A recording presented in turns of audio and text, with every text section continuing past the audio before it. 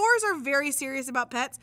They will say they don't want another pet, but if you bring a pet into the Thor household, within 3 days, Mom has like taken Polaroids of it.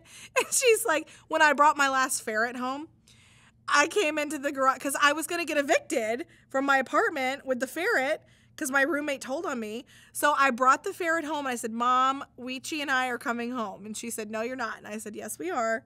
So I brought Weechie in, and as I'm coming in the garage, she was standing there, arms crossed.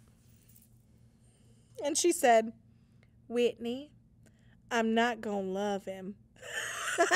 And I said, Mom, yes, you will. In 3 days, she had Polaroids of him, all with the same expression. She's like, Whitney, look at him.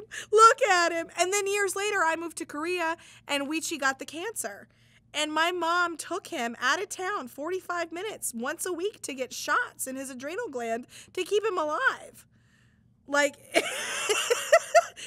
just my mom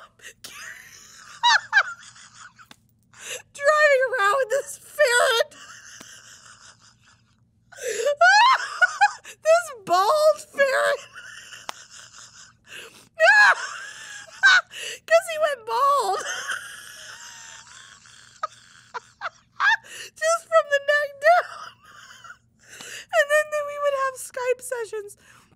Because I was in Korea, and I knew he was on his last leg, and they were going to give him a surgery, some like $5,000 surgery. And I told my dad, it's okay, we can just let him go.